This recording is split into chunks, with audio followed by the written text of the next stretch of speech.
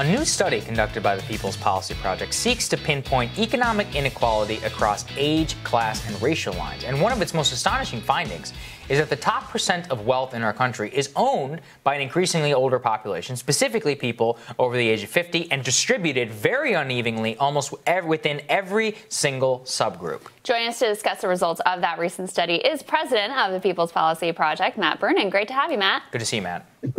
Thanks for having me. Just tell us a little bit, top line, what did you find overall about the distribution of wealth in this country? So overall, the top 10% of American families own about 75% of the wealth. Maybe a somewhat more conversational way to put it is people who have $1 million or more, they own right about 80% of all the wealth in the country. Wow. The bottom half of Americans own 1.5%.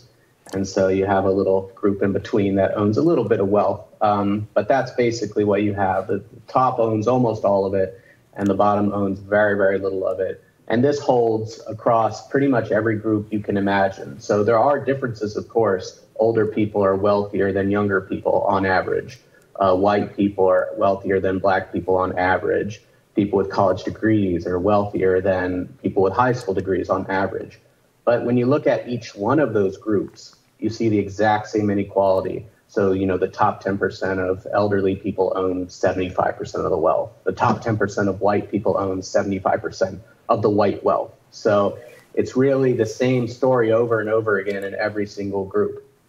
Yeah, it's crazy to me, Matt. I mean, I've started thinking about it. Like, wealth gaps, as we think of them, are really just like competitions between which top 10% of which groups own the majority of the wealth. So whenever we see this, first of all, what kind of myths about economic policy does this basically disprove? And what are some of the things that we should be thinking about in response to this if we want to achieve a more equitable society? Yeah, so there are a lot of myths. So one is that, wealth inequality is just a function of age. When you're young, you're just out of college, maybe you have some student debt, or if you didn't go to college, you still don't have anything that you've built up yet, but you get older and you get wealthier, you save money, et cetera, et cetera. And while that's true for the, say, top 10%, it's less true for, say, the middle or bottom half of elderly people. So individuals over the age of 65 who are in the bottom half of 65-year-olds and over, they own, 1, 2, 3% of the wealth of that group. Right. And the same thing holds over and over again. And like you said, when we talk about racial gaps or we talk about educational gaps, we're really talking about the gaps between the top people in each of those groups. So, I mean, one kind of eye-popping stat that you could use to indicate this is the gap between Jeff Bezos and the wealthiest black billionaires. I don't know, it's something like $150 billion. I don't remember the number straight off the top of my head, but it's a very big gap. But that amount, that's pretty much the gap between the bottom half of white people and bottom half of black people combined, right? So like just the gap between the wealthiest white and black person is the whole gap between the bottom half. So that's really where the action is, I guess. Yeah. I mean, that's fascinating. Talk a little bit about what you found with regards to education. You described it as like we have an educated upper class and a mixed lower class. And the same dynamic basically plays out. Yes, college educated people overall do much better than high school educated people economically, have much higher amount of wealth. But even within that group of college educated people, it's like the top 10% who hold overwhelmingly the vast bulk of the wealth. Right, yes. So, for example, the bottom 30% of people with a college degree have no net worth on average. They have nothing. I mean, this is, like you said, the dynamic over and over again. I think it's important for political reasons to understand this. Like, it's very all well and good to say, hey, on average, people with college degrees do better than people without, or on average, white people do better than black people. And these are important things for all sorts of policy reasons. But it's important not to then conclude from that so the bottom half just consists of young people, people of color, and high school dropouts. No, the bottom half has it all. The bottom half has a lot of elderly people in it. Over a third of people in the bottom half of the overall distribution are over the age of 50.